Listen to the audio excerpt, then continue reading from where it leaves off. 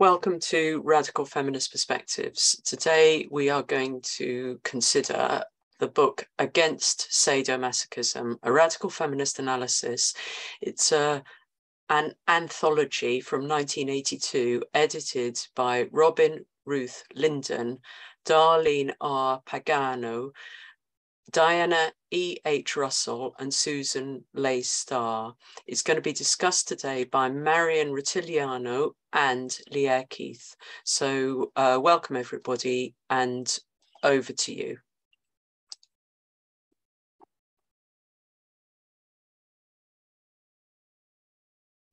Oh, Marian, yeah, you're still muted. All right, I am now unmuted. Women will speak. Good morning, everybody. This is Against Sadomasochism, published in 1982. It's a collection of essays that were published between 1975 and 1981. SM or S&M it just used to be called S&M. There was also something called B&D, Bondage and Discipline, which initially was sort of a separate thing. And the people who were into B&D were careful to tell you that they weren't into that S&M. And the people who were into S&M kind of scoffed at just being into B&D. And then eventually it sort of all became one happy dysfunctional family as BDSM. So this book deals a lot with lesbian S&M, though not only. But it's all applicable, and particularly so in some ways, to heterosexual relationships. S&M originated among gay men primarily, although it was certainly present in heterosexual literature and action before that. But it began infesting lesbian community in the early 1970s, women's movement, moving to the mainstream from there, as it was eagerly adopted by heterosexual men who convinced heterosexual women that S&M was part of being sexually liberated. Unpacking Queer Politics by Sheila Jeffries is a really good accounting of how this all happened, and which I found revealing because I lived through all those events and knew something was wrong, couldn't figure out at the time what was wrong, but that put it all together. But this book, Against Sadomasochism, is a collection of essays, as I said, by early feminists, some who went on to be well known and author more works, and some that did not. There are a few personal accounts by women who participated and practiced sadomasochism. Only the masochists are represented, and they reflect on how it affected them and what it means for women. There is an essay as well, I should mention, by a student who was working on her PhD in philosophy at Yale University. She wrote as Judy Butler. Yes, it's who you think it is. It's interesting to see this fledgling effort by someone who grew so much more ponderously abstruse in mostly avoiding any but the most basic feminist analysis.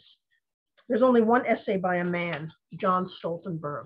So the things that we deal with when we talk about sadomasochism are at its foundation, the eroticization of dominance and submission, the meaning of consent, and sex roles, what used to be called sex role stereotypes that we now call gender. So we can look at these with the material analysis of radical feminism.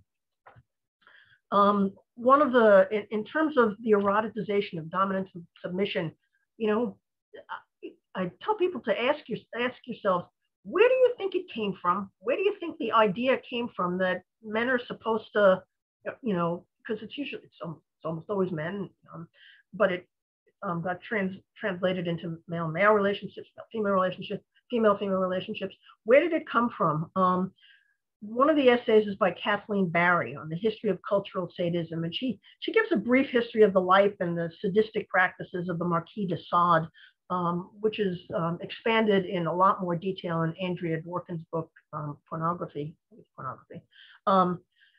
She talks about Freud saying that sadism can be understood as part of a theory of sexuality, which he based on the work of the early sexologists Havelock Ellis and Richard Kraft Ebing. I apologize for the history lesson, but it's kind of important because these guys somehow determined that it's like a law of nature that in sexual relations, men are impelled to inflict pain on women and women desire to receive pain. They only applied this to heterosexual sex and said that it was not applicable outside of sexual relations.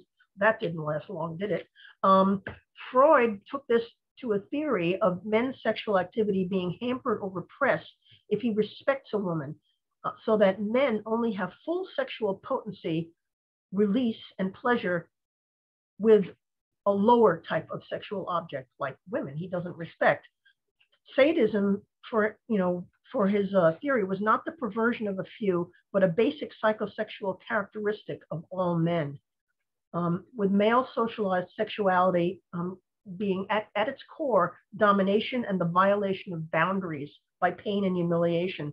So there needs to be, for men, according to Freud, a separation of love and tenderness from sex, and a degradation of the sex object. And it's a chicken egg, it's how much of this really existed beforehand and how much did Freud invent, and was it really just a feedback where the flames were fanned? T. Grace Atkinson, really brilliant women, gave a talk in a meeting of a group that promoted sadomasochism, the Eulenspiegel Society. I was at that meeting. I think I was a junior in college. And she, I'm going to read some of these things because these women were so brilliant and their writing was so phenomenal. She said that, they wanted to liberate themselves. They said, we need to be liberated. She said, you claim the necessity to liberate yourself from a false shame imposed upon you by a hypocritical society. You claim the pervasiveness of sadomasochism throughout society and insist your rightful place within the framework of that society. You claim that you are psychically in tune with mainstream America, but you protest that for no justifiable reason. Society won't let you play openly in the band. So your enemy from which you wish liberation is one of attitude. Your enemy is not the establishment, we say the establishment, not patriarchy per se. In fact, you claim as your life force the distillation of the essence of the establishment. Your enemy is the resistance of the establishment to recognize you as one of its own. We knew, feminists knew back then, and that the eroticization of domination, submission, of violence towards women was the foundation of S&M. Do you want to speak more to that, Leah?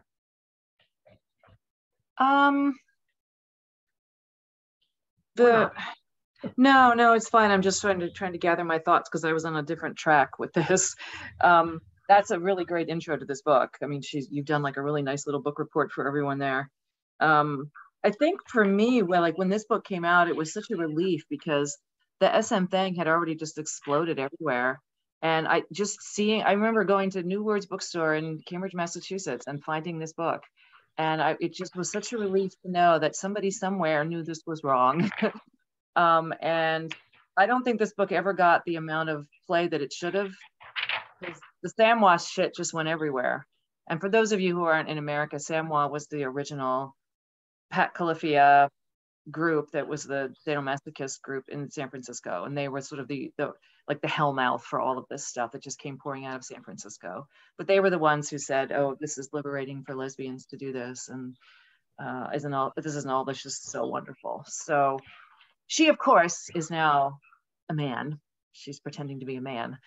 So she was one of the early adopters of prunism as well. So that, no surprise there, right? What do we think all of this is about? Anyway, so that, but I did enjoy just knowing that this book was out there. It made me so happy to buy it and just to feel like I wasn't crazy because I was just in utter despair seeing these women put on Nazi regalia and play master slave games and telling us all that this was somehow liberating. To me, as a radical feminist, the absolute center of patriarchy is that eroticization of power and domination. And that's the core insight that radical feminism has, that all these structures of oppression, we're never going to get to the bottom of them if we don't see that men are eroticizing this. So whether it's racism, whether it's misogyny, whether it's the destruction of the planet, they're getting a sexual thrill out of this. And it's a horrible realization. I mean, it will depress you for years. It's hard to climb out of that hole once you go down it. But it is the truth, and it is what we figured out as radical feminists, and we need to keep saying it. So women taking up these kinds of practices, I just could never see where's the hope now if women are going to do this too. So I love that this book existed, and I have not reread it in a long time. So it was nice to take a dip in because I got a lot of good arguments out of this book in 1982. It really helped me figure out, actual language to use when we were going to argue about it, and argue we did. So yeah, and no, unsurprisingly, in a way, the other really historical piece of the puzzle was provided by Judith Butler, who talked about in her essay hearing Gail Rubin speak and finding out that Rubin was influenced by Michel Foucault, and that he provided the theoretical basis for the gay S&M movement. Foucault and S&M, if you don't know, so that there's no sexuality without the expression of power as domination and submission, and that these power relations are natural. She talks about her personal experiences also, and this is not specifically related to eroticization, but Judith Butler says that I've never done S&M as it is institutionalized, that is, with all the equipment, accoutrement, and jargon that goes with it, but I've felt the passion and intensity that has gone along with certain dominant submissive power dynamics in my own sexual relationships with women. I've always felt ambivalent about the power imbalance that drew me, and I've even tried to legislate such desires out of existence. And then she talks about something that, we can get into later, that has to do sort of with consent, where she says there are two voices to be heard here. The one saying, I should not want this, and the other, but I do. The S&M side says to get rid of your guilt, the last vestige of puritanical authority, and the moral feminist side assures you that you have merely learned to want this, that as your socialization changes, so will your desire. And there's a lot of talk in this essay and some of the others about the rightness of desire, that if you desire it, it is good, that we desire gratification. Eroticization is normative because it is encompassing. Remember that Havelock Ellis and Kraft Ebing said that the violence, the need to inflict pain and humiliation, was specific only to sexual relationships between men and women. We know that through a host of I should have numbered these things better. We know that through a host of social changes, including in particular pornography, for example, that men are indoctrinated into the sexual power they have over women, and porn, as well as male socialization, teaches men to maintain that power. Women get indoctrinated with the idea of romantic love, romance novels starting in the 1930s, and now romantic love, in marriage to men is protected. You read the romance novels, and there's always this dominant guy who sweeps the woman off her feet. But in all of it, the man is dominant and the women submissive. There's an essentialism to it that's inculcating these beliefs that says that men are dominant and they can't control their sexual urges, and women are passive and submissive and always want to be dominated and raped. But in this essay by Sally Roche Wagner, Pornography and the Sexual Revolution, she notes that S&M is not a kinky deviation from normal heterosexual behavior. Right. It's the defining quality of the power relationship between men and women. Sadism is the logical extension of behavior that arises out of male power. Sadism is the end stage result of unconstrained male socialization and male socialized sexuality. Masochism as a choice by women is taught to women, via socialization in media as sexual liberation. And the debate becomes, how dare you, police my choices about my body, when we know that, autonomy really means the idea that you have the right to decide what can and can't be done to your body. In medical ethics, autonomy primarily has to do with the ability to say no. You can't, at least theoretically, force doctors to treat you in a way that they think is inappropriate, but you can say no to completely appropriate treatment that will save your life. So autonomy is really the right to say no. I've been talking a long time. No, it's good. Everything you're saying is exactly right. I want to back up to Judy for a minute, because there's this moment where she seems to understand things that she clearly later forgot. Yeah. It's just, there's moments of real clarity in this essay, and then she just dribbles away into just sort of things that it's just absolutely vague. So it goes from super clarity to super vague in the same paragraph. she's clearly confused, but there's like this moment, I've marked this one passage where she says, what is problematic is that SM takes a non-reflective attitude towards sexual desire, professing to embrace, quote, consensual choice and abstracting themselves from the real shared world. SM lesbians leave behind the possibility for concrete personal and political choice. Instead, we get a playing out of sexual fantasies as if the historical and political world did not exist.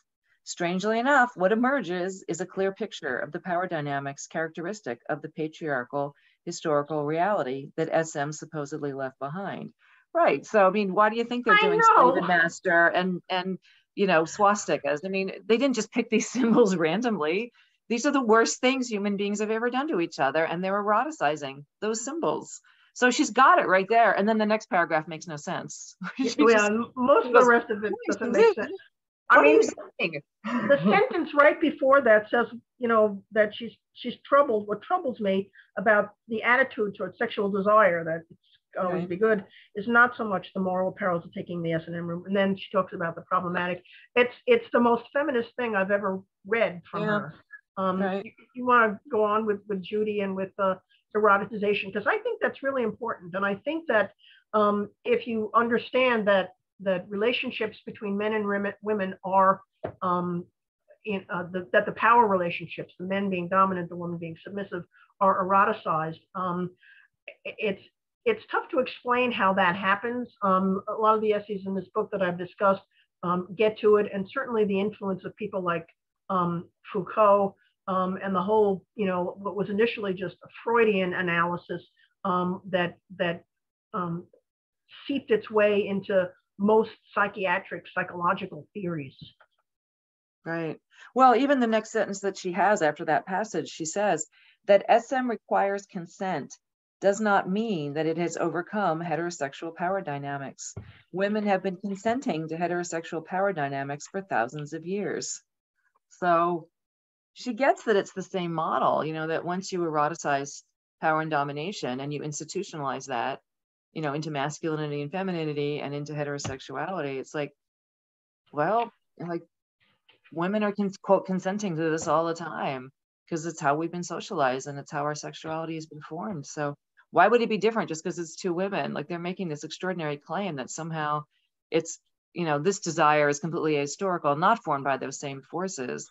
We just happen to be choosing slave and master and swastikas, you know? So I don't know. I mean, consent is actually, consent isn't the point. Consent doesn't make S&M morally allowable. Right, exactly. Consent doesn't change what's actually being done to someone. Yeah, I know.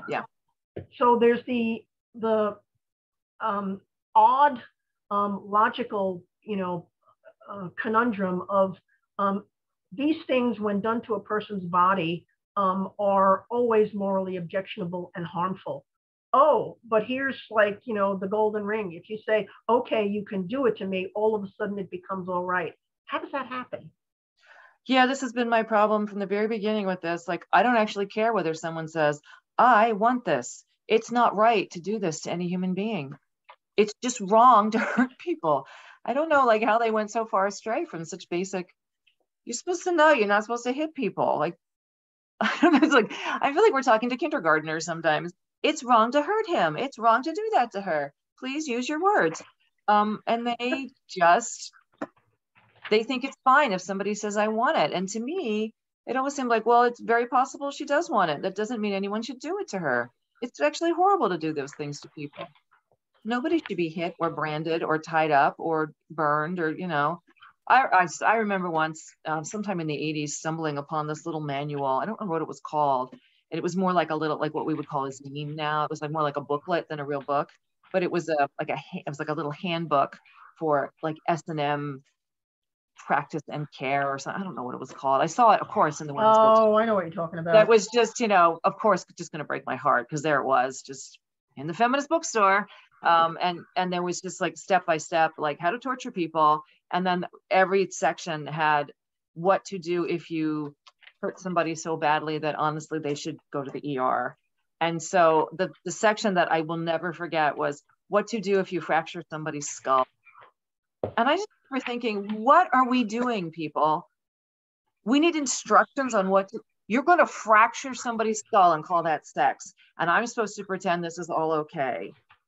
Like, how you not just hit the brakes at that point in your life and think, what am I doing? This can't be right. Yeah, you know, one really important insight of feminism is that, you know, we say the personal is political, and that's often misinterpreted, but it just means that our lives are shaped by social structures. Yeah. And all social structures, all of them are characterized by power imbalances. Your family, media, education, our personal lives and relationships are, you know, also characterized by inequalities and power imbalances, including our sexuality and sexual practices. So if we want to get rid of dominance and submission in personal relationships, we have to get rid of the conditions that require and engender dominance and submission. That's in one of the essays by Karen Ryan about the social construction of desire. She says that the debate is really between what is what we used to say is politically correct, liberation. People can do S&M and not be criticized for it, versus what is politically desirable. How do we want to treat others and to be treated in sexual relationships? In the real world, in the material analysis of feminism, it comes down to bodies and lives, and how do we want to treat other people? How do we want to be treated in sexual relationships? All socialization, including love, is done in the context of power imbalances, parent-child, men and women, but that power imbalance has become associated with sex and with violence. So our goal as feminists, if you're a feminist, you know, radical feminist analysis, is that intimate relationships, you know, where there are power confrontations, are you know, is not compatible with the way we want society to be transformed in loving relationships. S&M and feminism are just not, it's just not compatible. As far as consent goes, I mean, you know, if our sexuality is constructed through social structures, which it is, so do we all consent to some degree to sexual desires and activities which are really alienating? I mean, is that the way we want to treat others and to be treated ourselves?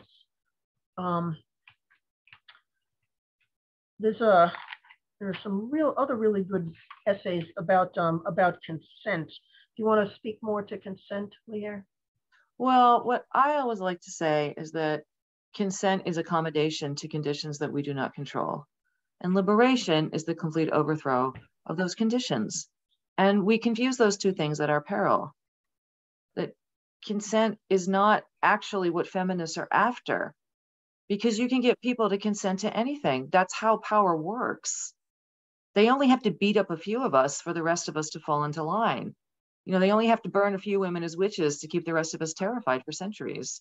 You know, they only had to lynch. It wasn't that many people. I mean, it's horrifying, whether it's lynching or witch burning or, you know, pick your public humiliation and torture, but it doesn't take much. And then we consent. And that's the entire point, is to get our consent. So consent this is not any kind of goal for a liberation movement. Women consent to all kinds of horrible things. That was never the goal. Like, I can't figure out why they think this is why the whole thing is so wonderful. It's because they consent to it. Well, of course you consent to it. That doesn't mean it's good. It doesn't mean it's liberatory. It doesn't mean it's actually a healthy thing that, you know, leads to a better life in some way. They just missed the plot on that one entirely. Oh yeah. I mean, just arguing that there are supposed positive consequences, pleasure, you know, desire and pleasure, doesn't address objections to the practice of S&M. It just says that the ends justify the means, that you can do unacceptable, really objectionable, morally wrong things for a desired end, and that, you know, you shouldn't have to follow the rules. Well, we know that, you know, there are rules of all kinds of social and sexual interactions which don't negate freedom, and rules make it possible to live freely in society. Sexuality is part of our socialization, and rules within sexuality make as much sense as rules within society for being treated the way you want to be treated, and treating others, you know, the way they're supposed to be treated. So the feminist objection, our objection to S&M, has nothing to do with whether or not people have the freedom to do it. Of course, they have the freedom to do it, but it's focused on the nature of the practice and actually what's being done. I mean, this presupposes obviously that something is morally wrong with patriarchal sexuality, because that's where it comes from. The practices themselves are just the expression of what men do to women when they are unconstrained. To carry it over, a lot of these essays have to do with lesbian relationships. To carry it over there is just saying, that we're going to do what happens in heterosexuality. And patriarchal sexuality involves a violation of women's right to determine what can be done with and to our own bodies.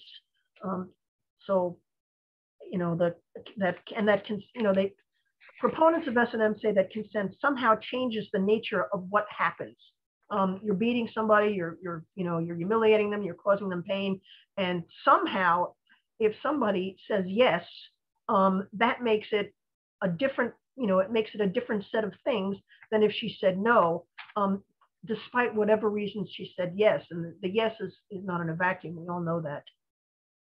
There's one of the essays in here that's from one of the survivors of this. Her name is Marissa Janelle. I don't know who she is. I'd never heard of her except for this. I don't know what she went on to do with her life. But anyway, it's called Letter from a Former Masochist. And she was in this horribly abusive relationship that, of course, involved, massive amounts of violence in their sex life.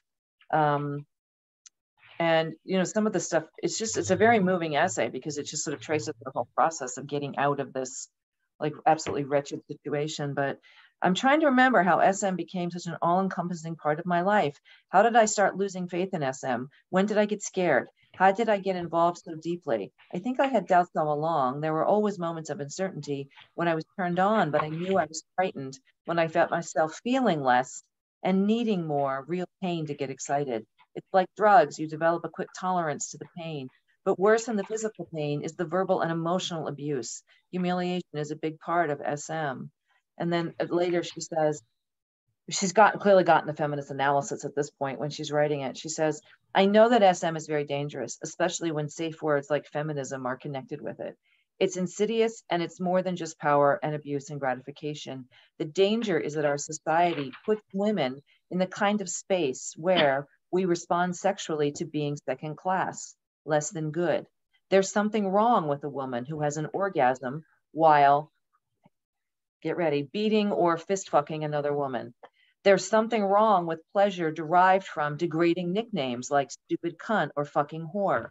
What has happened to our movement when feminists spend so much time and energy building torture chambers, buying wrist restraints? Is it still difficult? It is still difficult for me to digest my experience and make sense of them.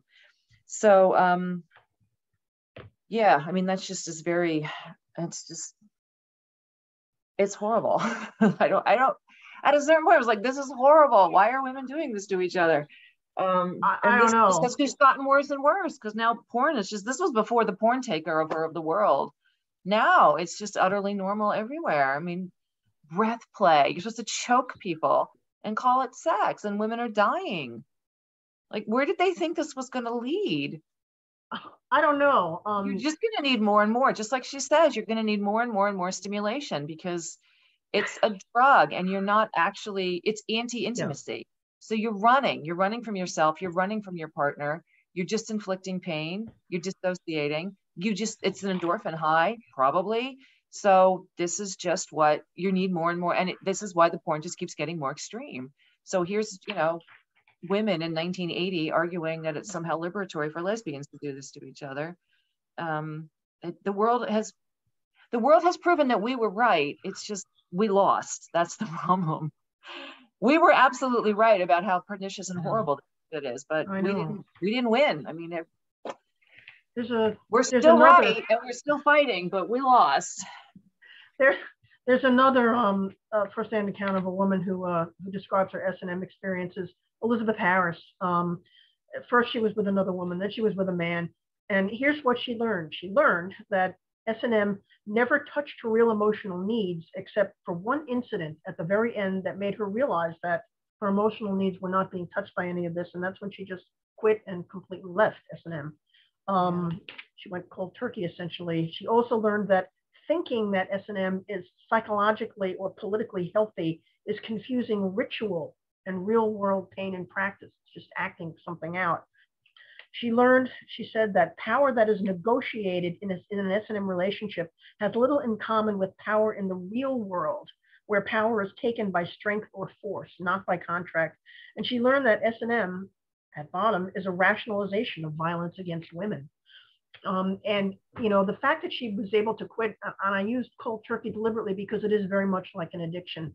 Someone named Jessie Meredith, in response to Samoa, said that she, you know, personally doesn't want, you know, dom and sub in relationships, but she, you know, says that when it's framed as just your desire and this is what I feel and it feels right and I want to do it, that expressing feelings such that all feelings are okay is very, very pernicious, because it doesn't, there is no analysis of the political significance of those feelings.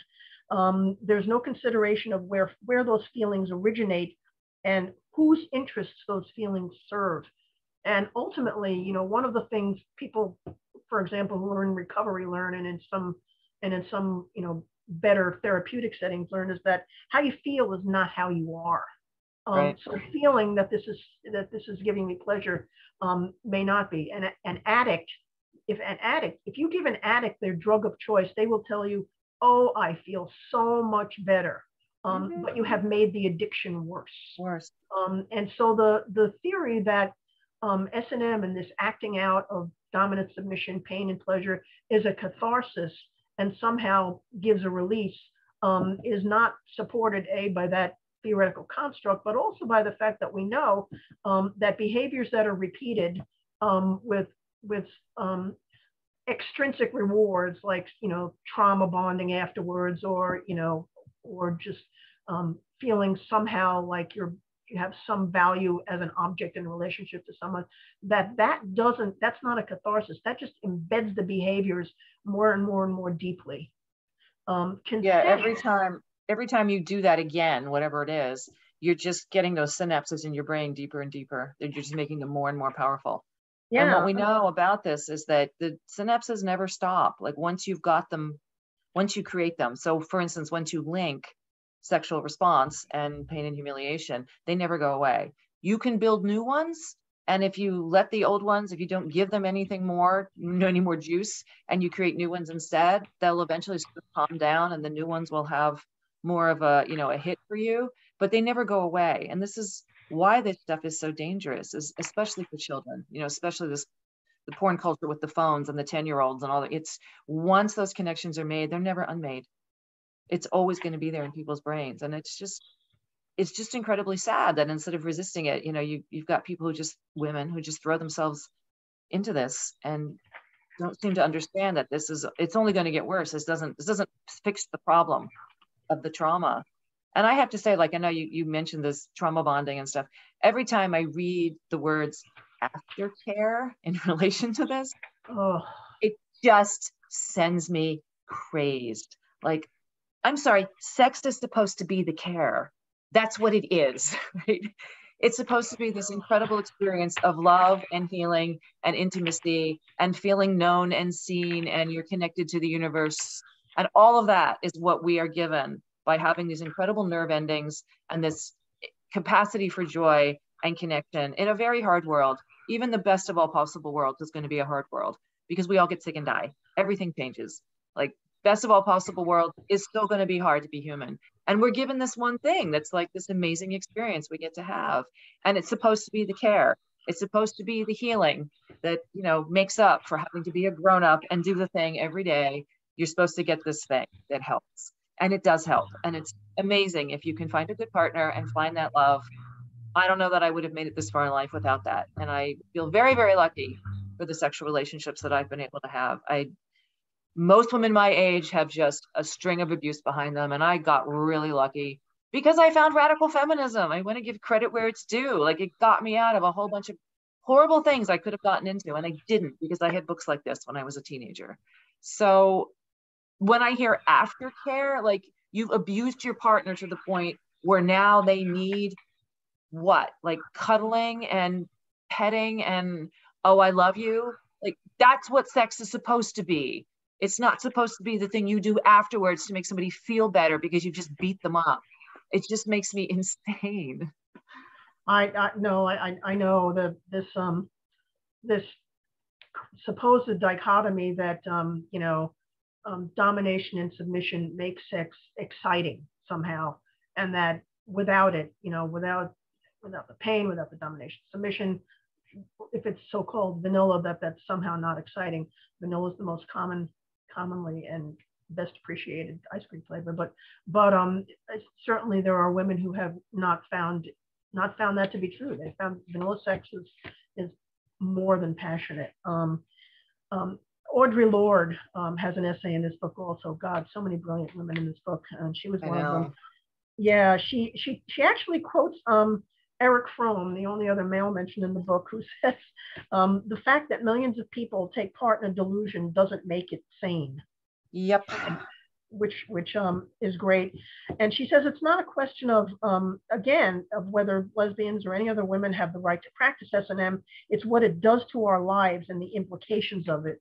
Because again, the personal is political. And she says, we have been nurtured in a sick, abnormal society, and we should be in the process of reclaiming ourselves, not the terms of that society.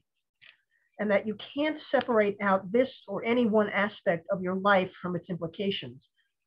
Because sexuality is not separate from living. She says that S&M is not the sharing of power. It's merely a depressing replay of the old and destructive dominant subordinate mode of human relating and one-sided power, which is even now grinding our earth and our human consciousness into dust.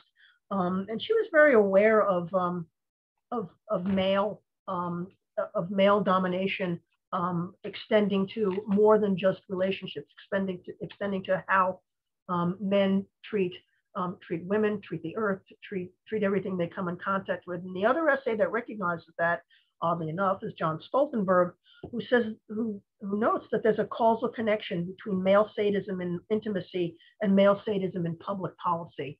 And right. You see that ecologically, but we also see that in laws that are made. Where do the laws come from that say in a rape trial that everything about the victim's sexual life can be explored in intimate, embarrassing detail, where she can be badgered and harassed on a witness stand, but that the 16 other rapes that the alleged perpetrator is accused of, that the alleged perpetrator, his 16 previous rape accusations can't even be mentioned. Where does that come from? Who made those laws? Yeah, right. Yeah, there's a great little section here that Audre Lorde wrote. Sadomasochism is an institutionalized celebration of dominant subordinate relationships, and it prepares us either to accept subordination or to enforce dominance. Even in play, to affirm that the exertion of power over powerlessness is erotic, is empowering, is to set the emotional and social stage for the continuation of that relationship, politically, socially, and economically. So that really, to me, was the heart of why I have always hated this stuff. Because it's just, well, we're just going to keep eroticizing the same horrible stuff that we're fighting in the world. Somehow it's okay if we do this to each other, but we want a different world out here somehow. Like, it just made no sense. How are you going to get to this? Go ahead. Yeah, I mean, the acts themselves are just repeated over and over and over. Yeah. One of the essays by, and again, I don't, Bat Ami Bar-An, who I haven't read anything else by her, said, the consent of the participants amounts to no more than an agreement to partake in a practice whose nature is predetermined. It's just what the ends are going to be, how it's going to work out, and it's over and over and over. And consent, or supposed consent, just formalizes violation of the right to determine what happens to one's own body, which I read before. It's just all role playing, governed by rules. So it's the same thing that happens over and over and over and over again, every time. There is no opportunity for any other emotional connection. In other words, the connection is only within these parameters. I will dominate you this way. This is what we're going to do. I will allow this to happen. And this is what we're going to do. And that's all there is. There's nothing else to it. It's the addict with their drug of preference, their only one drug. Yeah, it's a bunch of years ago, Gail Dines and I interviewed sex offenders in a Supermax prison in Connecticut. And a lot of them were in for crimes against children. And the woman who was one of the wardens of the prison this was like I'm trying to remember what years it was, 2010 maybe. It was right before I moved to California, maybe 2009. Anyway, the woman who was the warden of the prison was really, really worried because she said that they were seeing things they'd never seen before. That up until that point, and she knew it was the porn. She said up until that point, when men came into the prison, and especially if they had abused children, they were very, like they didn't brag about what they had done. They didn't feel like there was shame about what they had. There was some sense that this was wrong.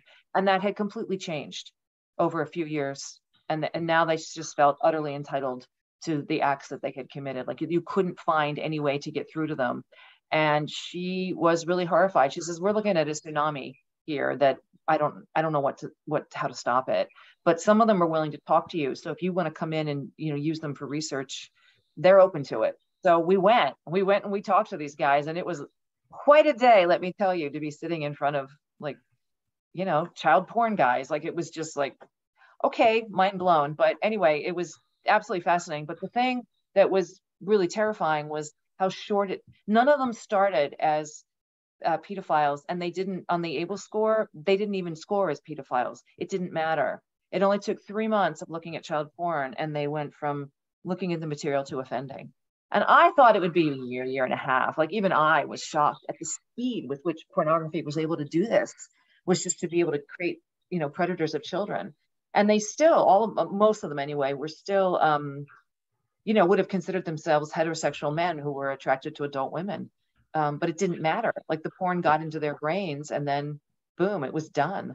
So, I mean, that's the thing. Like the more that you quote fantasize, you're actually, let's be real, these men are masturbating to this material. It's not just a fantasy.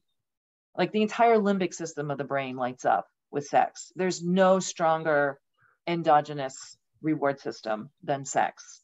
And they're tying that to these images of violating children. So this was going to end here, but I just had no idea it was going to be that short of a pipeline. But the point that I really wanted to make, this is all that's backstory, because the point of this is that we were done with these interviews. We're sitting outside waiting for the car, and we're shaking. I mean, we're just like completely wasted for the day. Like we were both crying, I think, at that point. And what they had all said over and over was, I needed more. I got really bored. I needed more. And then, of course, the algorithm shows them children, so they go there next because they're bored. And they need more stimulation, and they need more. And we all accept this, that this is how the brain works. This is how porn works. You could predict this would be true. And I'm sitting there on that curb waiting, and it's cold out, and like the whole thing. But it was like, nothing in my life matches this experience. I suddenly realized, like, I have never wanted, I need more. I was like, I think since I was 14 or 15 years old, the only thing I've ever wanted is like, look into my eyes, tell me you love me. We're good. Like, I don't need that 10 times tomorrow and then 20 times next week. That's it. That's the entire human experience of needing intimacy that all of us hunger for. And it was just so stark that what they needed was like, if you need something more and more and more, this is not good for you. It is a drug. It is something destructive to the human soul if you need more and more and more of it. And it just, I don't know if I can, it was so stark in that moment, like what they were doing to themselves, what the porn industry had done to them, what they had done to these children. It was just, it's the hellmouth, it's just the hungry ghost, like the Buddhists would say. You're never going to get to the bottom of it. It's a void filling a void. Yeah, people I know who work in the jail say it used to be just pretty standard that, child rapists, for example, would be, would have the, they'd beat the tar, other prisoners would beat the tar out of him. He was just an object of, they would revile him. Not so much anymore, apparently. It still kind of happens, but not as much as it used to, and not as unfailingly as it used to. I mean, well, you want to know an interesting little anecdote about that too. Was a friend of mine worked in the prison that was, I live in a town where there's a big prison, and he taught writing there, and he asked them. So there's this, we all hear this story about prison, that you go after the sex offenders and they get murdered or killed and their lives, whatever. You make it very unpleasant for them. What is that about? And they said to him very directly, we're here because our lives went completely off the rails. We have done terrible things. We know it. You don't end up in a supermax prison without being a pretty horrible person. A lot, and they said this in various ways, but ultimately this was the narrative that they all agreed to, that a lot of the bad shit that happened to me when I was a kid, I could have gotten over. I might not have ended here. The day my life ended was the day that man molested me or raped me. That was what destroyed my life. And they all know it. And when those guys come in, that's why they beat them up. It's not because they have some ethic about, oh, you were super bad because you hurt children. All of them know my life was destroyed by you. There's no getting over this trauma. It has affected everything I've ever seen or done since. And that's it. We're going for you for that reason. It's very personal and also very conscious. That these men knew that trauma was what did it. That it broke them and they never could put themselves back together afterwards. Yeah, that makes sense. I found it curious that when I was told that it's not quite as unfailing anymore, I would think it would be.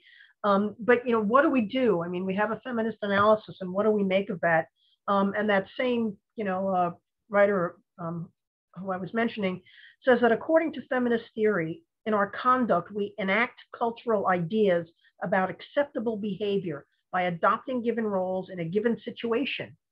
In the case of sadomasochism, the idea is the patriarchal view of sexuality in which eroticism is connected with violence or domination and pain or powerlessness. Thus, patriarchal ideology is enacted in the sadist man role and the masochist woman role.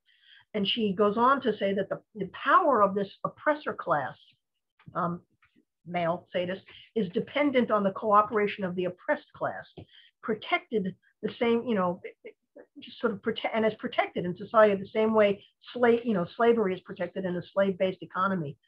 So that individual members of the oppressed class may suffer greatly and be destroyed, but it's the cooperation of the oppressed class, and that this is not victim blaming. This is what is enacted culturally, and that our feminist analysis, if we call ourselves radical feminists, understand that this is essentially class warfare in a way, or it's just an oppressor class and an oppressed class.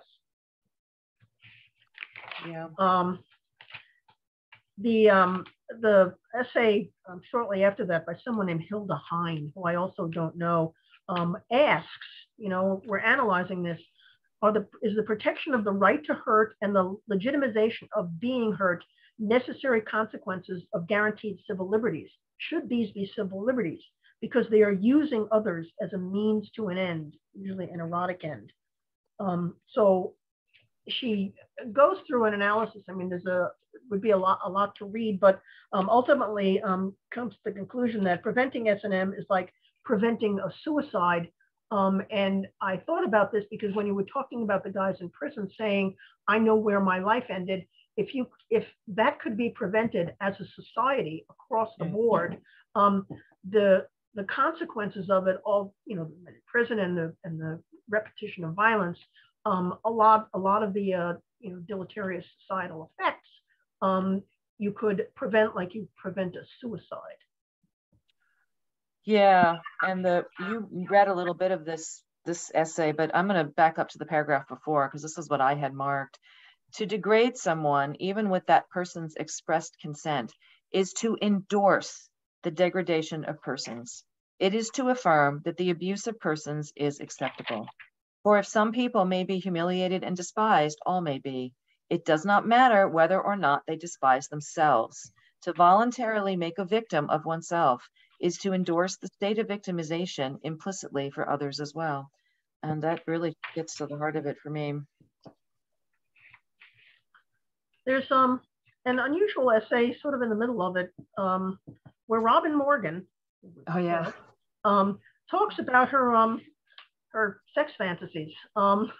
She briefly, she talks about her female fantasy. She talks about an early like consciousness raising group or something similar, where one woman tentatively said, these are hardcore waivers, woman tentatively said, sometimes I fantasize that, these masochistic fantasies. And then the lead, someone asked, does anybody else have this? And every single woman there raised their hand that they had it. Although, none of them, at least in that group, had acted upon it.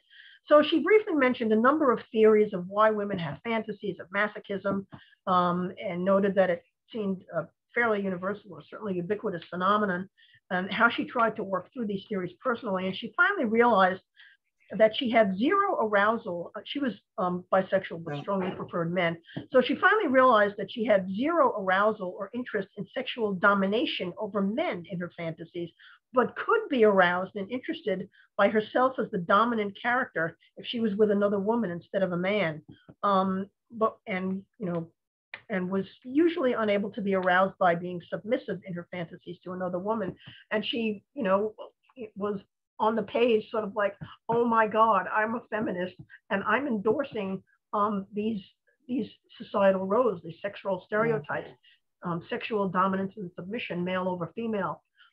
So this is how insidious it is. I mean, and women who are saying, I do it because I enjoy it. What is it that you're really enjoying, and where did that come from? Who told you? Who told you? When's the first time? Go back and try and figure out when is the first time somebody told you or you thought, oh, this is good, this is pleasurable. Where did the idea come from that it's pleasurable? It doesn't just happen de novo. You can't create something that isn't there.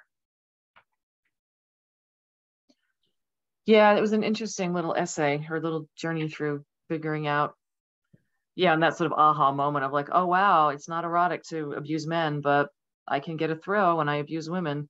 And she's horrified by it. So that's good. And that's a good start. But that was there. So I don't know about you, Marian, but I've certainly known and heard of women who were lesbians who said, I can't find a good enough, quote, top, that women don't hurt women enough. And so they would go and find male partners who would beat them up better than another woman would, because the women just aren't cruel enough and they wanted the real thing. So they would find a man to be, I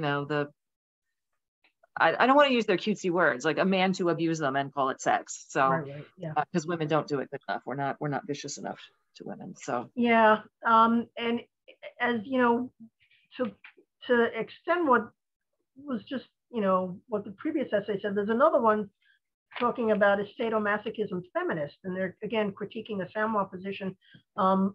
Jeanette Nichols, Darlene Pagano, Margaret Rossoff. Free choice and individualism are the basis of these arguments supporting that oppression.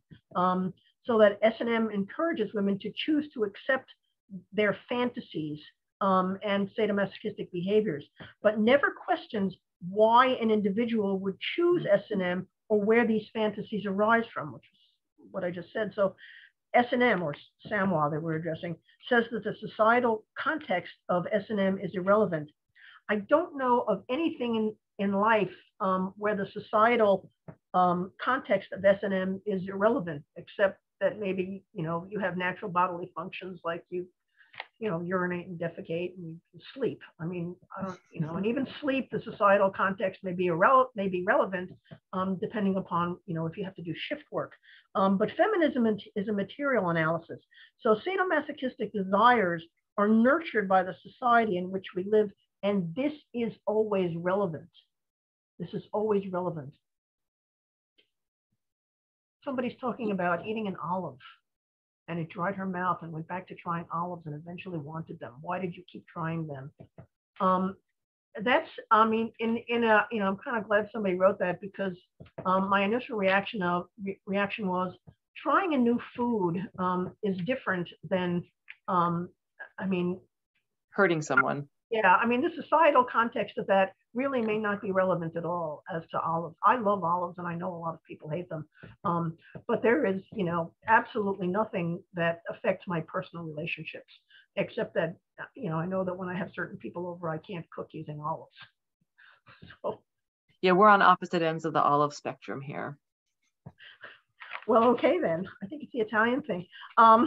So our culture divides human attributes into two categories, likely, labeling some of them male, some of them female, and that's gender. Feminism, again, this is a feminist analysis. Women don't want or need the freedom to assume male stereotypes like dominating and harming. We are seeking the freedom to transcend any of the stereotypes, to get rid of the stereotypes. So, ultimately go ahead. The role playing in S&M was just developed in response to heterosexual models, and it gives the relationships, a feeling of legitimacy and normalcy. Roles are based on power and the imitation of power of man over woman, if two women are doing it, and it's the enactment if a man is doing it to a woman. And again, ask yourself, where did this come from? When did you first think of that? How did that happen? Go ahead. Well, jumping off from that, I remember more than once having conversations, like way back in the 80s. And I would have women say to me, just point blank, I cannot change what my father did to me, but I can learn to enjoy it. And they would say this as if it was like some kind of a triumph, that you're going to take your sexual abuse experience and learn to enjoy it. But how is that not just utter capitulation?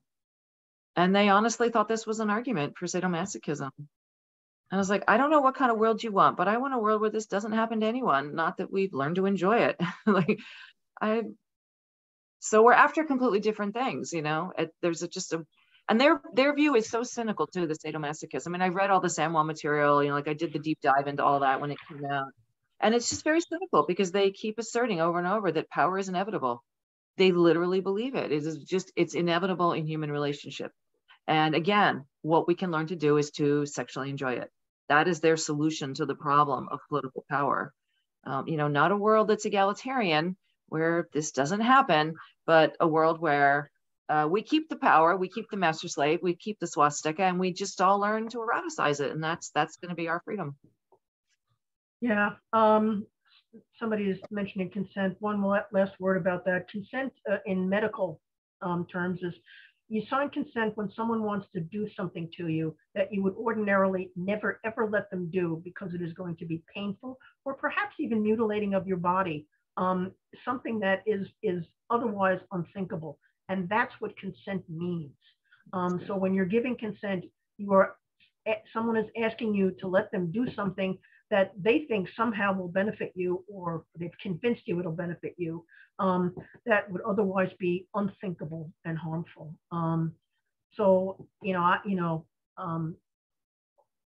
Men are afraid that if there is a so-called matriarchy, that women will treat them the way they treat women. We don't want that. No. When men hate women, they want to rape and murder us. When women hate men, we just want them to go away and leave us alone, and we'll have our, little coffee clutch or whatever here. Custody of the kids, get the kids away from him, just leave us alone. That's all the women ever want. Just let me take the kids and get out of here. That's it. Yeah. So I'm not, so it's not that we want matriarchy any more than patriarchy. We want women are human, and we want humanity for women. Yeah. Do you have any final words? We have a minute left in the air. Beating people up is not a good way to affirm anyone's humanity. That's all I got. All right. It's great to have everybody here today. Thank you for coming, and we'll see you next week.